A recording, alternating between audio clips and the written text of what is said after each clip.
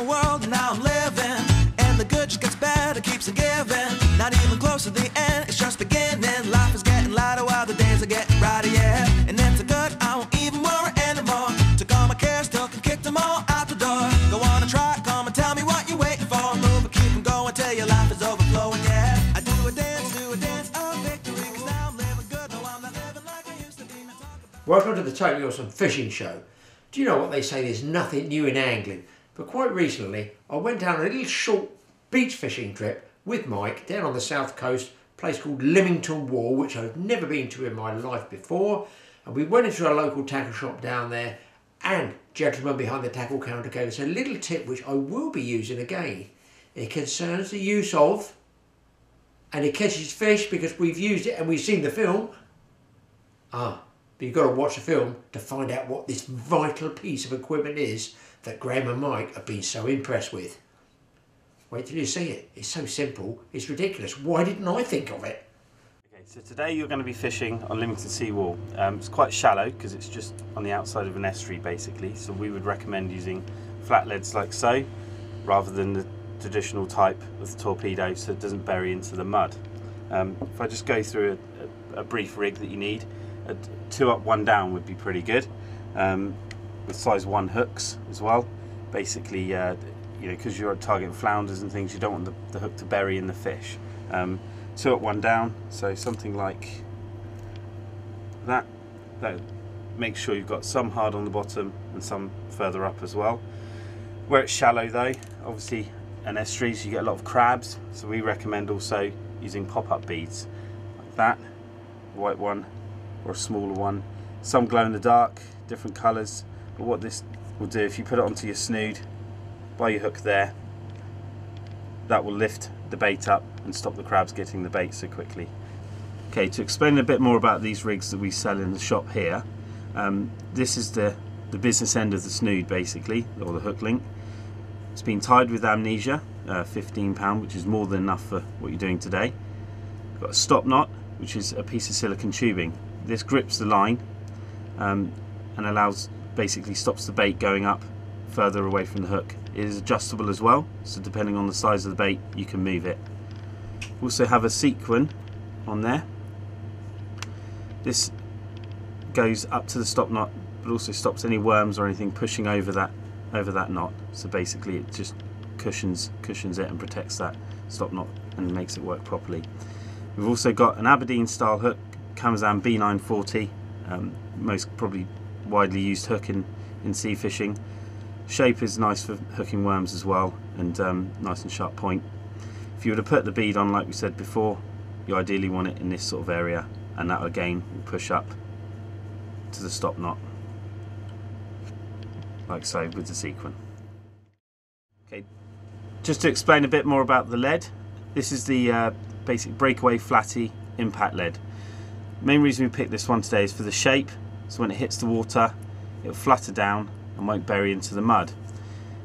This bit here is an impact shield which is designed to clip your bait up for when you're distance casting, but you still need it to be flat. We're not going to be using this aspect today, but just to show how it works, once you bait up the hook, place it like so, the water will hit the lead and push the cone up, pushing the hook off like so. Okay, so to explain this part of the rig, this line here is the rig body. It's tied with £60 shock leader. This is so you can, if you ever need to, you can cast heavy leads on it without having the rig snap on you. We've got a crimp swivel here.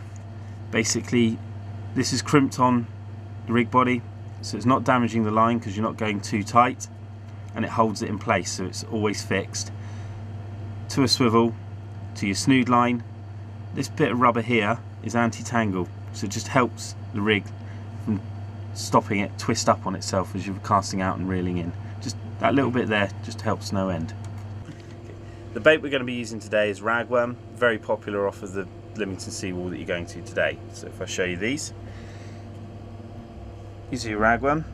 So you possibly might have seen these before. The way to hook them on is through their mouth, all the way through the worm, come out somewhere near the tail. You can quite happily leave a tail end. If you leave too much, it will fly off in the cast though. Also, don't be afraid to put more than one on the hook. Where these ones are quite small, you can put 2 or 3 on one hook at a time, just one after the other, and that way it presents a nice little bait and nice action as well, a nice bit of movement in the water to entice the flounders or any other fish. It's a big sort of seagrass and marshy area. I don't know actually whether it's encroaching because of you know, like a land reclamation that's, you know, through nature, but it's a big area. And over in the distance you can see the mainland is the Isle of Wight, and there are those big rocks. For those who don't know, the most world famous Needles, one of the best cod fishing places in the winter, and somewhere I never seem to get to fish. The actual wall is, I guess, there to stop natural erosion on somewhere like Lymington. So even though it's very windy, we could get down on the slope there and at least get a bait out as far as we could.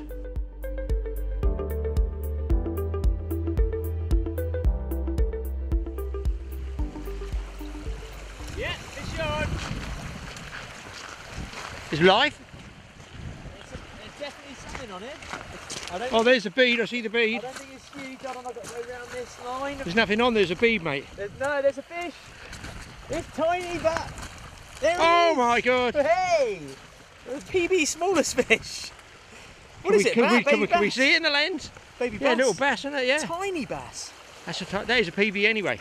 That is. It's nice to actually catch something though. But And you where's know that what? bead? That's worked. Yeah, that's worked on Gary's tips with that bead there. Look. I tell you what I'm laughing at. Gary's lead. Look at that lead. There's a piece of coiled up That's lead piping. Homemade special from Graeme. Who could have possibly tied that on with that rig like this and a piece of 150-pound mono? The only thing is, the bead definitely worked though, didn't it? Because my other rod I brought in and it was stripped. So the crabs had it, and Gary was saying about the crabs. We've got a really mild winter at the moment. We're kind of middle of December. Temperatures are in the double figures still, so it's ridiculous. Yeah. Let's get that so kitty the back. crabs are very active, but great fish. Oh, it's the starter's lot. And I'll tell you where the bead works. The bead definitely works, and it's nicely hooked. And so does that lead pipe. And I can give it back to the lady and her plumber later on. Yeah. The main reason we were fishing at Lymington Wall was because it's very sheltered there. It doesn't look it, but the wind was howling off our backs, and that would have put big waves into our face on the main beach. So we just figured on a last minute hunch that we'd go down somewhere sheltered, made a phone call, and looks like it's paid off for Mike here anyway. He's certainly hooked into something. But it's a wall that has different shapes, and I should think that providing you get the wind off your back, there's nearly always somewhere you can fish. And here he comes. Yes, he's beaten his poor old dad already.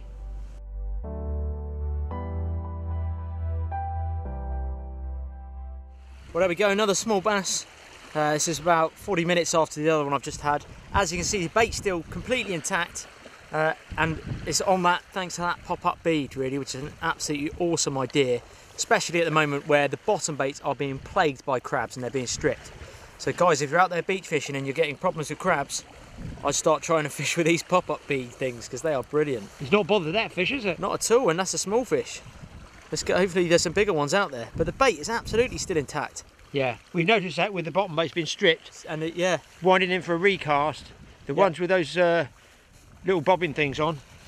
Fine. Being so sheltered here, we actually were only using carp rods, 15-pound line, and pretty light leads.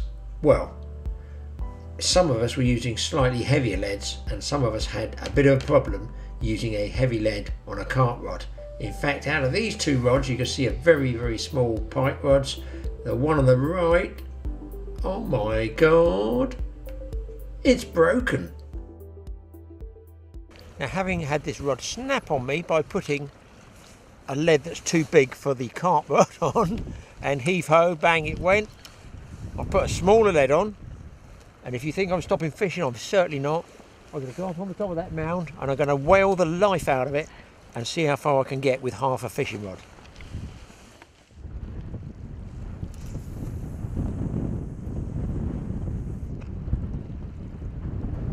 That's farther than I cast with a whole fishing rod. Well, definitely these pop-up beads seem to be keeping it clear of the crabs, no question of that. There's my worm, as you can see. I've got two worms on there, I'm getting carried away with myself.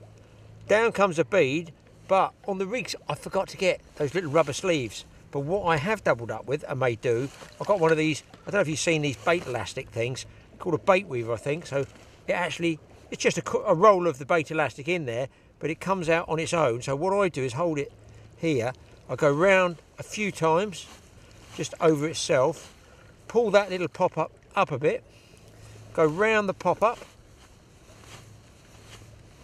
5.3 times, and back over again, and at the back I just make a half hitch, and of course this is a nice tube to be able to slide it through and cinch it off there, just like you were darning, you see, like those net menders when they mend the fishing nets. You can see why, because it's, I don't know, it's quite a handy little tool, and it's green, I can see it, not in the dark obviously. Snap it off, and there, as you can see, I've fixed that bead, and I can actually slide that up and down a bit, nice and tight on the bait like that, ready to cast.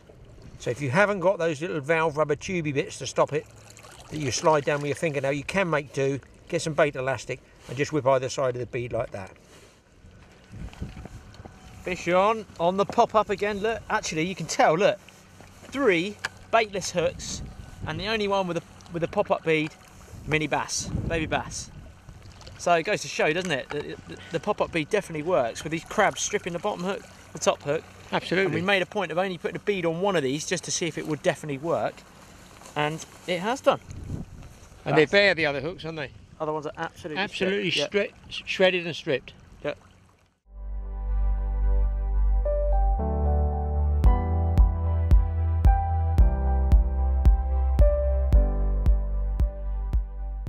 Well, as you can see, I've caught Monsieur le Crab. He's actually, as you can see, gone for the bottom hook there, which again doesn't have the pop-up bead. The top hook doesn't have a pop-up bead, it's been stripped. The one with the pop-up bead, which we've been catching the small bass on, is completely all right. Admittedly, the worm probably needs changing, but it's not been pestered by crabs. So you can see that the rig definitely works. yeah, he got a nice surprise when I struck into that one. But we've not got much time left because I need to finish editing a video for you guys. So we've got to get back. But we've got probably about half an hour light left. So we're going to fish it out and put some smaller baits on and just try and get the numbers of the small bass probably. Now, if it was smooth hound time, that would be on the hook. It'd be straight out on the hook. We'd be putting this out, yeah. Yep. But there we go, that's a better sized bass. And again, you can see the pop-up bead's working. Caught on the top one this time, your top hook. So pretty high up in the water really, but it's working, guys. Gotta get a smaller bait out there again and just go for the numbers, I think now. Awesome.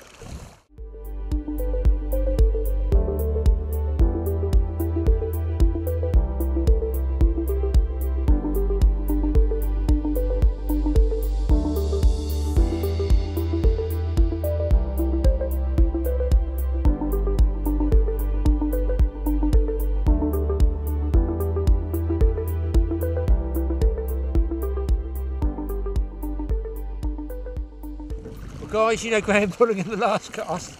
It's now getting dark, but hang on. They're coming in like whiting now, these little bass. On the bead and on the bead again, or the pop-up. I'm just joking, this is honestly, we've been really impressed with this. Look at the bottom there. There's a bottom hook stripped by the crabs, and they are the ones with the pop-ups on, the pop-up beads. 2 bass, been really impressed with us, haven't we, Mike, this one? Yeah, they are good. They definitely work. Well, they work for bass anyway. I know they're only little ones, don't get me wrong. A big one could be swimming along. If we could catch big ones, we'd be catching big ones, but this is all there is to catch today. That's fishing is, you catch what's in front of you. We're getting back, I think we really do have to have one more cast.